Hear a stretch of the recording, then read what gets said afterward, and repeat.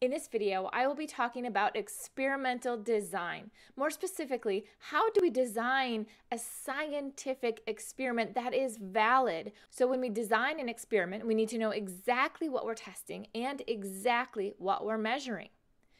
So we're going to go over a few vocabulary terms that will help us build and design very valid and scientific experiments. The first vocabulary term is the independent variable. This is the thing that you are testing. You are in control of it. It is sometimes called the manipulated variable, but I like to think of it as the cause. What do I do to the experiment? What is the thing that I want to find out about? A well-designed experiment should only have one independent variable. The reason is because you want to know that that one thing was the cause of whatever happened down the line. If you design an experiment where you are changing multiple things, then you don't know which of those things caused that effect. So it's very important to only have one independent variable. The second term is called the dependent variable. This is what you are going to be measuring. Sometimes it's called the responding variable because it responds to what you have changed. It responds to the independent variable. Usually when you design an experiment, you have one dependent variable in mind, but you could also be measuring many other things. So it's important to note that while you have one independent variable, you may have more dependent variables. The last thing that you need to keep in mind is your experimental constants. These are all the factors that remain the same during the experiment. Sometimes they're called the controlled variables, but I like to call them experimental constants because it helps me remember that they are staying the same.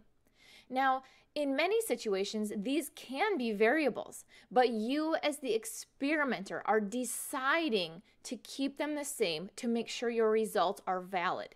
Now, if you construct a well thought out hypothesis, it will contain both your independent and dependent variables.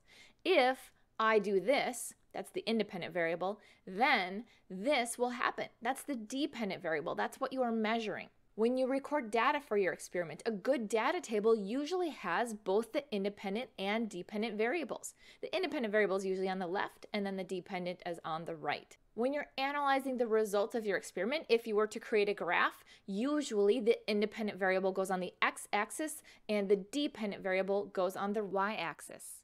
So as you can see, a well-designed experiment includes both of these variables in the steps of the scientific method. So let's try a couple examples. Now, these are not going to be examples that you see just in a science lab. These are going to be scenarios that you may encounter in your everyday lives, because I want you to see that this process is not something that just occurs in a lab. This is something that occurs every single day and every single time that you make a decision. So it's summer and very mosquito-y outside, and you are purchasing some mosquito repellent.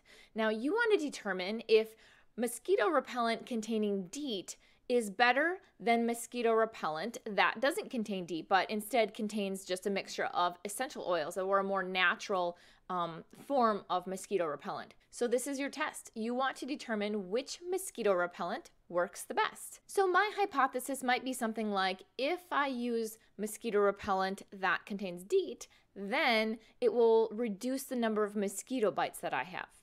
All right, so how would we test that? Our independent variable would be the type of mosquito repellent. This is what we are testing. This is the thing that we are changing in the experiment. This is the independent variable. The manipulated variable, we are manipulating it because we want to know more information about the types of mosquito repellents. The dependent variable is going to be the number of mosquito bites that we get. Now, when we're looking at dependent variables, there may be lots of options, like which one smells the best or which one doesn't irritate your skin as much. But what we are most interested in is which one reduces the number of mosquito bites that we have.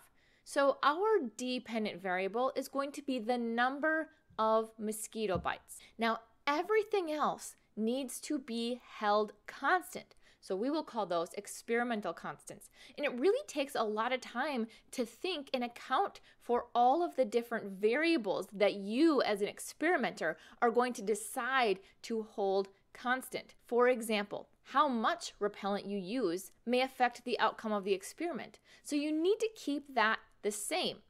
Maybe you'll do 1 spray of each or 2 sprays of each, or you may measure by mass using a certain number of grams of each. It doesn't matter however you design your experiment as long as you keep the amount of repellent the same for every trial of the experiment. The second thing that we want to control is the date and time of the experiment. During the day, there may not be as many mosquitoes, and at night or in the evening, there may be more mosquitoes. So I couldn't test 1 repellent during the day and 1 repellent at night, otherwise my experiment would not be valid. So you want to try to keep the date and time the same. Another thing that you probably would want to keep the same is the location of the experiment. If you're next to a body of water, there may be more mosquitoes than if you're away from a body of water, or even in your house where there may be no mosquitoes. So you want to keep the location the same for both of these different mosquito repellents. So we all know these people that just never get mosquito bites. Well, it wouldn't be fair if we used 1 spray on a person that usually never gets mosquito bites versus another spray on a person that always tends to get mosquito bites. So we will be testing this out on the same person. So my idea with this experiment is that I would take 1 mosquito repellent and spray it on one arm, and then I would take the other mosquito repellent and spray it on the other arm. That way, it's the same person. It would be the same date and time, the same location, the same part of my body that I'm spraying it on, and I would do my best to make sure that I sprayed the same amount on both arms. And then what I would do is at the end of the night, I would count up the number of mosquito bites on each arm, and I would determine which one produced the least number of mosquito bites. Now, ideally, I would do multiple trials of this experiment, comparing and contrasting my results, because just 1 trial of an experiment usually doesn't produce the best results. So now I want you to try a problem on your own. I'm purchasing a new putter. I'm a golfer, and I really need to work on my short game. I think that purchasing a new club will help me out a lot, but I'm not sure which one to get. So I test out all 3 of these different putters, and I want to determine which one is the most accurate, which one will get my ball closest to the hole, if not in the hole, which would be ideal. So what I want you to do is identify the independent variable, the dependent variable, and try to list as many constants as possible. Okay, let's go through the answers here. The independent variable would be the type of putter that I used, A, B, or C. The dependent variable will be how close to the hole did my putt get, or the distance to the hole.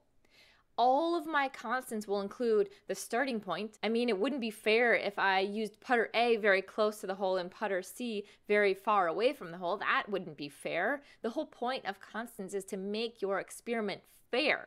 So I want to keep the starting point the same. The date and the time need to be the same. Sometimes in the morning, the greens roll a little differently than in the afternoon. So I want to keep the date and time the same. Also the weather conditions. What if I test with 1 putter and then it starts to rain, and then I want to test with my other putter and I have completely different weather conditions? Another constant that I want to keep in mind is the location. Which green am I on? If I putt with putter C on a very tricky green, then putter A will have an advantage. So I want to keep the location the same. Finally, and I think the most important constant, is to make sure that the person hitting the ball is the same. If a professional golfer used putter B and I used putter A, we would get very different results in this experiment. So we want to keep the experiment fair, and that's the purpose of these constants or controlled variables. Now, the last thing that I want to talk about in this video is different types of observations that we can make when we're performing our experiment. The first one is qualitative observations, and the second one is quantitative observations. Now, these 2 words look very similar, but they mean very different things when it comes to what you're recording during an experiment. A qualitative observation deals with descriptions, and a quantitative observation deals with numbers. A qualitative observation is not measured. Usually you can get qualitative observations by looking and seeing and smelling and interviewing, but you're not really measuring it. Whereas a quantitative observation is something that's measured. Examples of qualitative observations are colors, textures, smells, tastes, and appearance.